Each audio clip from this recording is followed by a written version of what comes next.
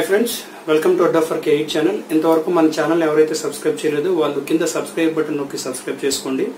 అదేవిధంగా bell icon కూడా నొక్కినట్లయితే మన ఛానల్ యొక్క అన్ని నోటిఫికేషన్స్ మీకు మీ మొబైల్లో నోటిఫికేషన్ ద్వారా మీకు వస్తాయండి. అయితే ఈరోజు AP police constable mains exam part 6 చూద్దామండి. దీంతో మనకి టోటల్ క్వశ్చన్స్ అన్నీ అయిపోతాయండి అర్థమెటిక్ రీజనింగ్ సంబంధించి. ఆ క్వశ్చన్ ఏంటంటే ఫస్ట్ క్వశ్చన్ చూద్దాం ఒకసారి. ఒక వస్తువును 25% లాభంకు అమ్మినారు. దాని కొన్న వెల మరియు అమ్మకపు వెలలు వరుసగా 20 రూపాయలు మరియు 4 రూపాయలు పెంచితే లాభం 10% తగ్గుతుంది. అయినా ఆ వస్తువు కొన్న వెల ఎంత అని అడుగుతున్నాడండి. అయితే మనం ఒకసారి జాగ్రత్తగా చూసినట్లయితే ఇక్కడ ఒక వస్తువు ఎంత శాతం లాభానికి అమ్మాడండి? 25% లాభానికి అమ్మాడు. సో ఆ వస్తువుని 25% లాభానికి అమ్మాడు కాబట్టి ఇనీషియల్ గా నేను ఏమనుకుంటున్నానంటే ఆ వస్తువు యొక్క ధర 100% అనుకుంటాను. సో ఇది లాభం అన్నాడు కాబట్టి ఎంత లాభం? 25% లాభం అన్నాడు కాబట్టి 125% అవుతుంది. దీన్ని మనం నిష్పత్తిలో మాట్లాడుకున్నట్టయితే చూడండి ఒకసారి, 25 4లు 25 5లు పోతుంది, అంటే 4:5 అవుతుంది. ఓకేనా? అయితే దీన్ని నేను రూపాయల్లో మాట్లాడాలి కాబట్టి దాని యొక్క యాక్చువల్ వాల్యూ తీసుకుంటాను. పర్సంటేజ్ కాకుండా యాక్చువల్ వాల్యూ తీసుకోవాలి. అంటే దీన్ని ఒక ఎక్స్ తో పారామీటర్ తో రెండింటిని తీసుకున్నట్టయితే 4x 5x అవుతుంది. అంటే ఇప్పుడు నేను ఫస్ట్ సెల్లింగ్ ప్రైస్ తీసుకుంటానండి. సెల్లింగ్ ప్రైస్ 5x అనుకోండి. సెల్లింగ్ ప్రైస్ 5x, మరి కాస్ట్ ప్రైస్ కొన్న ధర ఎంత? 4x. అంతేనండి. సో దీని ప్రకారం వాడికి వచ్చిన ప్రాఫిట్ ఎంత అవుతుందంటే, లాభం ఎంత అవుతుందంటే 1x అవుతుంది. అంతే కదా? ఇప్పుడు మనం జాగ్రత్తగా చూసినట్లయితే తర్వాత ఏం చెప్పాడు? కొన్న వేలని 20 రూపాయలు పెంచాడు, అంటే కాస్ట్ ప్రైస్ 20 రూపాయలు పెంచాడు, అంటే 4x + 20. అదేవిధంగా అమ్మకపు వేలను 4 రూపాయలు పెంచాడు, అంటే 5x + 4. అప్పుడు ఇక్కడ మనకి లాభం కావాలంటే ఏమవుతుంది? సెకండ్ అంటే మార్చిన తర్వాత లాభం కావాలంటే ఏమవుతుంది అంటే 5x + 4 - 4x + 20. 5x నుంచి 4x తీస్తే x, 4 నుంచి 20 తీస్తే -16. ఇప్పుడు మనం జాగ్రత్తగా గమనించినట్లయితే ఇంకో హింట్ ఇచ్చాడండి ఇక్కడ మనకి. ఆ హింట్ ఏంటంటే లాభము 10% తగ్గుతుంది. ఇలా ముందున్న లాభానికి ఈ లాభానికి మధ్య తేడాని 10% అన్నాడు. ముందు లాభం ఎంతండి? x. ఇప్పుడు లాభం ఎంత? x - 6. అంటే ఇప్పుడు మనకి ఇక్కడ నుంచి ఇక్కడ మారడానికి ఎంత మారిందో ఆ వాల్యూ ఇచ్చేసాడు. కాబట్టి మనకు ఒక ఫార్ములా తెలుసు, మార్పు బై మొదటి విలువ. మనం మార్పు శాతం కావాలనుకుంటే ఏం చేస్తాం? మార్పు బై మొదటి విలువ × 100 వేస్తాం. సో మార్పు మనకి ఎంత జరిగిందో తెలుసు మనకి. కాబట్టి మార్పు ఈ రెండిట్లో ఎంత తేడా ఉందండి? రెండింటికి మధ్య x కి x - 16 కి డిఫరెన్స్ ఎంత? 16 బై మొదటి విలువ అంటే ఎంత? x. ఎంత చేంజ్ అయిందో అది × 100 ఈజ్ ఈక్వల్ టు మనకి లెక్కలో చెప్పింది ఏంటి? ఎంత పర్సంటేజ్ మారింది అన్నాడు, ఎంత పర్సంటేజ్ తగ్గింది అన్నాడు? 10%. ఓకేనా? కాబట్టి మనం జాగ్రత్తగా చూసినట్లయితే ఈ 10కి పోతుంది. ఈ x అటు వెళ్తే x = 160 అవుతుంది. x = 160 అవుతుందండి. అయితే మనకి x అడగలేదండి. ఏం అడిగాడు లెక్కలోనో? ఆ వస్తువు యొక్క కొన్న వెల ఎంత అన్నాడు. ఆ వస్తువు యొక్క కొన్న వెల ఎంత అండి? 4x. కాబట్టి మనకి 4x = 4 × 16 = 16 4 64, అంటే సారీ 640 రూపాయలు అనేది మన ఆన్సర్ అవుతుంది. అది ఫస్ట్ ఆప్షన్ లో మనకి చాలా క్లియర్ గా కనిపిస్తుందండి. ఓకేనా? నెక్స్ట్ క్వశ్చన్ చూద్దామండి. నెక్స్ట్ క్వశ్చన్ ఏంటంటే, కపిల్ 120 కిలోల చింతపండును కిలో ఒక్కింటికి 100 రూపాయలు చొప్పున కొన్నాడు. అతడు 480 రూపాయలు దాని రవాణాకు గాను, 60 రూపాయలు ఇతర ఖర్చులకు గాను మరియు కిలోగ్రామ్ ఒక్కింటికి 50 పైసలు చొప్పున సుంకమును గాను చెల్లించాను. అతడు 25% లాభం పొందవలనన్న దాని కిలో ఒక్కింటికి అమ్మవలసిన ధర రూపాయలలో ఎంత అని అడుగుతున్నాడు. ఇక్కడ చూడండి, ఫస్ట్ ఎంత చింతపండు కొన్నాడు అంటే 120 కిలోల చింతపండు అన్నాడు. మనం ఇక్కడ 120 కిలోల చింతపండు అని ఇచ్చేసి ఒక్కొక్క దాన్ని కొన్ని ఇండివిజువల్ గా ఇచ్చాడు, కొన్ని టోటల్ గా ఇచ్చాడు. కాబట్టి మనం తీసుకుంటే అన్ని ఇండివిజువల్ గానే తీసుకోవాలి, లేదంటే అన్ని టోటల్ గానే 120 kgs గానే తీసుకోవాలి. ఇండివిజువల్ గా అంటే నా ఉద్దేశం అన్ని 1 kgకి తీసుకుంటే తీసుకోవాలి, లేదంటే అన్ని 120 kgలకు తీసుకుంటే తీసుకోవాలి. అంతే తప్పితే 1 kgకి తీసుకొని ఇంకోటి 120 kgకి తీసుకొని చేస్తే లెక్క మీకు కంప్లీట్ గా రాంగ్ అయిపోతుంది. కాబట్టి నేనైతే అన్ని 1 కేజీకి తీసుకొని చేస్తాను, ఎందుకంటే 1 కేజీకి అనేది క్యాలిక్యులేషన్ కొంచెం సింపుల్ గా ఉంటుంది కాబట్టి ఫస్ట్ చూద్దాం. చింతపండు 1 కిలోకి ఎంత కొన్నాడండి? 1 కిలోకి 1 కేజీ చింతపండు వాడు 100 రూపాయలకు కొన్నాడు. ఓకే, తర్వాత ఏం చెప్పాడు? అతడు 480 రూపాయలు దాని రవాణా ఖర్చు పెట్టాడు. అంటే 120 కిలోల చింతపండుకి 480 రూపాయలు అయింది. మరి 1 కిలోకి ఎంత అవుతుంది? 12×4=48. కాబట్టి చూడండి, 480 బై ఎన్ని కిలోలు? 120, అంటే 4 రూపాయలు ఖర్చు అవుతుంది 1 కిలోకి. సో 1 కిలోకి రవాణాకి అయ్యే ఖర్చు ఎంత అండి? 4 రూపాయలు, అంతేనా? తర్వాత మనకి ఏమన్నాడు? 60 రూపాయలు ఇతర ఖర్చులకు గాను అన్నాడు. 60 రూపాయలు ఇతర ఖర్చులు అయ్యాయి. ఎన్ని? అంతటికి మొత్తానికి కదా అయింది, 120 కేజీలకి.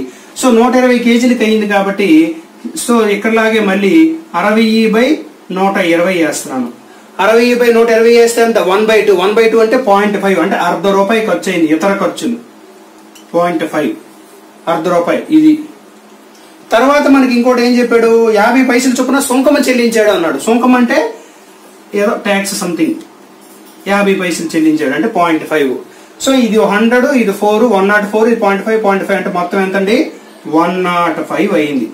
సో అతడు అది కొన్నప్పుడు దాని కాస్ట్ ఎంత అయిందంటే 105 రూపాయలు అయిందండి. అయితే దానికి 25% లాభం రావాలి అంటే 100% ఇది 125% ఎంత అని కనుక్కోమన్నాడు. అయితే మనకి చూడండి, 100% ఈజ్ ఈక్వల్ టు 105 అయితే 125% లాభం రావాలన్నాడు కదండి. ఈజ్ ఈక్వల్ టు ఎక్కువ బై తక్కువ ఇంటూ 105. ఇది మీరు సింప్లిఫై చేసినట్లయితే మనకి 131.25 వస్తుందండి. ఒకసారి జాగ్రత్తగా చూసినట్లయితే అది మనకి ఆప్షన్ నెంబర్ 3లో ఉందండి. ఓకేనా? మనం నెక్స్ట్ క్వశ్చన్ కానీ చూసినట్లయితే నెక్స్ట్ క్వశ్చన్ ఏమన్నాడంటే, రేఖ ఒక వస్తువును 4000 రూపాయలకు కొని దానిని 35% లాభమునకు అమ్మెను. ఆ వచ్చిన సొమ్ముతో వేరొక వస్తువును కొని దానిని 20% నష్టమునకు అమ్మెను. ఆ మొత్తం లావాదేవీ నందు ఆమె పొందినది ఎంత? లాభ శాతమా నష్ట శాతమా ఎంత అని చెప్పేసి చాలా క్లియర్ గా అడిగాడు. అయితే మనం ఇక్కడ శాతం అడిగాడు కాబట్టి ఆ 4000 రూపాయలకు కొన్నాడా, 5000 రూపాయలకు కొన్నాడా, 10,000 రూపాయలకు కొన్నాడా మనకు అనవసరం. ఆ ఫిగర్ ను పట్టుకుంటే మనకి టైం వేస్ట్ అవుతుంది తప్పితే నో యూస్. కాబట్టి నేను ఆ ఫిగర్ ను పక్కన పెట్టేసి ఆ 4000 రూపాయలు నేను 100% కింద క్యాలిక్యులేట్ చేసి తీసుకుంటాను. కాబట్టి 100% అది 4000 రూపాయలకి వస్తువు ధర అనమాట. దానిని 35% లాభానికి అమ్మాడు. సో 135/100. సో 135 ఎందుకు వేస్తానంటే లాభం కలుపుకొని అమ్మిన ధర ఇది 135/100. అయితే ఆ వచ్చిన సొమ్ముతో వేరొక వస్తువును కొన్నాడు. ఇది ఆడికి అమ్మిన ధర అంటే ఆడికి వచ్చిన డబ్బులు ఇవే. దీంతో వేరొక వస్తువుని కొని దానిని 20% నష్టానికి అమ్మాడట. 20% నష్టం అంటే ఏంటి? 80/100. 80/100. అయితే ఈ మొత్తం లావాదేవీ నందు ఆమె పొందినది ఎంత అన్నాడు. ఒకసారి దీన్ని జాగ్రత్తగా సింప్లిఫై చేద్దాం. 100కి క్యాన్సిల్ అయిపోయింది. 24 20 5 5 1 5 2 10 5 7 అంటే 27 4 ఎంత అండి? 108%. ఇనీషియల్ గా మనం ఎంత తీసుకున్నాం? 100% తీసుకున్నాం. అది ఇప్పుడు ఎంత అయింది? 108% అయింది. అంటే లాభమా నష్టమా? ఎంత అది? లాభమే. మనకి ఎంత శాతం అండి? 8% లాభం అన్నమాట. ఓకేనండి. ఇది మనకి చూసినట్లయితే ఆప్షన్ నెంబర్ 4లో ఉందండి. ఓకేనా? నెక్స్ట్ క్వశ్చన్ చూద్దామండి. నెక్స్ట్ క్వశ్చన్, ఒక తండ్రి 33,201 రూపాయలను తన 2 కుమారులకు పంచి వారి భాగాలను సాలీన 4% చక్రవడ్డీకి పెట్టుబడిగా పెట్టినాడు. పెద్ద కుమారుడు 2 సంవత్సరముల తరువాత పొందు మొత్తం చిన్న కుమారుడు 5 సంవత్సరం తరువాత పొందు మొత్తమునకు సమానం. అయితే చిన్న కుమారుని భాగం రూపాయలు అని చెప్పి 1.04 హోల్ క్యూబ్ యొక్క ఉజ్జాయింపు విలువను 1.125 గా తీసుకోండి అని చెప్పాడు. అంటే మధ్యలో ఏదో క్యాలిక్యులేషన్ కి ఇబ్బంది ఉంటుంది, దాన్ని మనకి డైరెక్ట్ గా సింప్లిఫై చేసి వాడు ఇచ్చాడు అనమాట, క్యాలిక్యులేషన్ టఫ్ అవ్వకుండా. ఓకేనండి. అయితే ఇక్కడ మనం ఇది ఏ వడ్డీ? ఇది చక్రవడ్డీ. చక్రవడ్డీలో మనం తెలుసుకోవాల్సిన ఫార్ములా, మనకు తెలియాల్సిన ఫార్ములా ఏంటంటే ఏ ఈజ్ ఈక్వల్ టు మొత్తం సొమ్ము is equal to P into 1 + R/100 whole power n. ఇది మనకు తెలిస్తే ఈక్వల్ మనం చేయగలం. అయితే ఇక్కడ మనకి చిన్న కుమారుడికి 5 సంవత్సరాలకి ఇచ్చిన సొమ్ము పెద్ద కుమారుడికి 2 సంవత్సరాలు ఇచ్చిన మొత్తం సొమ్ముకి ఆ మొత్తానికి ఈ మొత్తానికి సమానం అన్నాడు. అంటే చిన్నవాడిది A5, ఇది A2 అన్నమాట. A2 అంటే 2 years, ఇది 5 years. ఇది చిన్నవాడిది, ఇది పెద్దవాడిది. కాకపోతే చిన్నవాడికి ఇచ్చిన సొమ్ముని నేను X అనుకుంటాను, ఎందుకంటే అదే కనుక్కోవాలి కాబట్టి దాన్నే నేను X అనుకుంటాను. X into 1 plus rate of interest ఎంత మనకి 4% ఇచ్చాడు. 4/100 హోల్ పవర్ ఎన్ని సంవత్సరాలకి ఇచ్చాడు చిన్నవాడికి? 5 ఏళ్ళకి. ఈజ్ ఈక్వల్ టు ఇప్పుడు మొత్తం 33,201 రూపాయి, అందులో నుంచి X కి ఇచ్చాడు కాబట్టి 33,201 రూపాయి మైనస్ X తీసిస్తే అది పెద్దవాడు తీసుకున్నది. దీని మీద మళ్ళీ సేమ్ వడ్డీ rate 1 plus R/100 whole power 2 అన్నమాట. ఓకేనండి. సో ఇప్పుడు ఇక్కడ స్క్వేర్ కి ఇందులో 5 టైమ్స్ ఉన్నాయి కాబట్టి 2 పోయి 3 మిగులుతుంది. కాబట్టి నేనేం రాస్తున్నానంటే X ఇంటూ 1 ప్లస్ 4/100 ని మనం ఎలా రాయొచ్చు? 0.04 అని రాయొచ్చు కదా. 0.04 హోల్ క్యూబ్ అవుతుంది. అక్కడ స్క్వేర్లు దీనికి పోయింది కాబట్టి is equal to 33,201 minus X. ఇక్కడ ఇది ఏంటవుద్ది? 1.04 హోల్ క్యూబ్ అవుద్ది. దాని లెక్కలో మనకి సింపుల్ గా ఇచ్చాడు. ఎంతది? 1.125 అని ఇచ్చాడు. Into 1.125 is equal to 33,201 minus X. దీన్ని తీసుకొస్తే X ప్లస్ X ఇంటూ 1.125 అంటే 2.125X అవుతుంది. So X is equal to final గా మనకి ఏమవుతుందంటే 33,201 బై 2.125 అవుతుంది. దీన్ని కొంచెం జాగ్రత్తగా మనం సింప్లిఫై చేస్తే మనకు ఆన్సర్ వస్తుంది. మనం అప్రాక్సిమేట్ గా చేద్దాం, అంతా చేయవలసిన అవసరం లేదు, ఎందుకంటే ఇంత క్యాలిక్యులేషన్ మనం ఎగ్జాక్ట్ గా చేయడం అనేది మంచి పద్ధతి కాదు. అప్రాక్సిమేట్ గా చేస్తే ఇక్కడ 33 ఉంది బై 2 ఉంది అంటే 15,000 చిల్లర వస్తుంది. 15,000 చిల్లర మనకి ఆప్షన్ లో రెండో నెంబర్ ఆప్షన్ లో ఉంది. అంటే మనకి 15,624 రూపాయలు. కావాలంటే మీరు చెక్ చేసి చూసుకోవచ్చు. ఇది మనకి ఎక్కడ ఉందండి? ఆప్షన్ నెంబర్ 2 లో ఉంది. నెక్స్ట్ క్వశ్చన్ చూద్దామండి. నెక్స్ట్ క్వశ్చన్ ఏంటంటే, ఒక వ్యక్తి 3,000 రూపాయలను సంవత్సరానికి 8% భార వడ్డీ రేటు చొప్పున అప్పుగా తీసుకున్నాను. అతడు తన అప్పును తగ్గించుకున్నట్టుకు మొదట మరియు రెండవ సంవత్సరం చివరి వరుసగా 1,200 మరియు 1,300 రూపాయలు చెల్లించాను. అప్పును పూర్తిగా తీర్చుటకు 3వ సంవత్సరాంతరమున అతడు చెల్లించవలసిన మొత్తమే ఎంత అన్నాడండి. ఆయన ఫస్ట్ ఎంత తీసుకున్నాడంటే 3,000 రూపాయలు 8% వడ్డీ చొప్పున తీసుకున్నాడు. సో 3,000 రూపాయలు ఆయన ఫస్ట్ తీసుకున్నాడండి. ఇందులో 8% అంటే చూడండి, ఇందులో మామూలుగా 3,000లో మనకి 1% కావాలంటే ఇటు నుంచి 2 స్థానాల తర్వాత పాయింట్ పెట్టాలండి. అంటే కొంచెం కింద రాస్తాను, 30.00 ఇంటూ 8 అవుతుంది అనమాట. 8 3 24 అంటే 8% వడ్డీ ఎంత అవుతుందంటే 3,000 రూపాయలకి ఒక సంవత్సరానికి వడ్డీ 240 రూపాయలు అవుతుంది. కాబట్టి మొత్తం సొమ్ము ఎంత అయింది? ఒక సంవత్సరం తర్వాత 3,240 రూపాయలు అవుతుంది. ఇప్పుడు సంవత్సరం తర్వాత ఎంత చెల్లించాడు? మొదటి సంవత్సరం 1,200 రూపాయలు చెల్లించాడు. 3,240 రూపాయల నుంచి 1,200 తీస్తే 2,040 రూపాయలు వచ్చింది. ఇప్పుడు ఈ 2,040 రూపాయలు రెండవ సంవత్సరం మొదటి సంవత్సరం చివర ఆయన సొమ్ము. ఇప్పుడు దానికి మళ్ళీ 8% ఇంట్రెస్ట్ కట్టాలి కదా రెండవ సంవత్సరానికి చివరికి. సో 8% ఇంట్రెస్ట్ కడితే మళ్ళీ సేమ్ కాన్సెప్ట్ 20.4 ఇంటూ 8% చేస్తే మీకు ఇది వస్తుంది 163.2 వస్తుంది.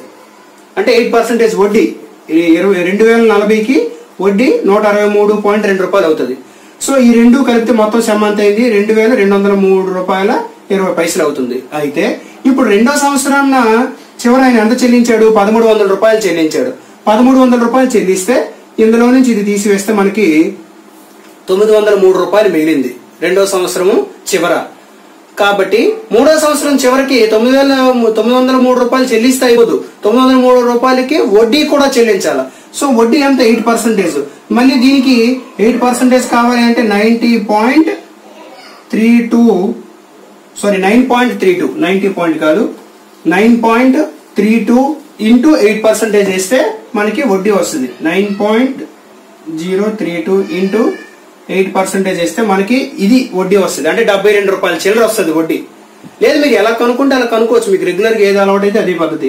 సో 9,903 రూపాయల్లో 8% వడ్డీ అంటే 72 రూపాయలు చిల్లర వస్తుంది. సో ఇదంతా మీరు కనుక్కోవాల్సిన అవసరం లేదు, ఈ పాయింట్ లో ఉన్నది కూడా మీరు కనుక్కోవాల్సిన అవసరం లేదు. ఎందుకంటే మీరు ఆప్షన్స్ చూసినట్లయితే ఈ 72 ఈ 903 రూపాయలు కలిపితే 975. 975కి సంబంధించి మనకి ఒకటే ఒక ఆప్షన్ ఉంది, అదేంటంటే ఆప్షన్ నెంబర్ 3 లో ఉంది. కాబట్టి మనకి డైరెక్ట్ ఆన్సర్ లేదు, ఇది కనుక్కున్న తప్పే లేదు. 975.456 మనకు ఆన్సర్ ఏమి ఇచ్చాడంటే 975.46 ఇచ్చాడు, అంటే అప్రాక్సిమేట్ వాల్యూ ఇచ్చాడు. కాబట్టి 975.46 మన ఆన్సర్ ఇది ఆప్షన్ నెంబర్ 3 లో ఉంది. ఓకేనండి.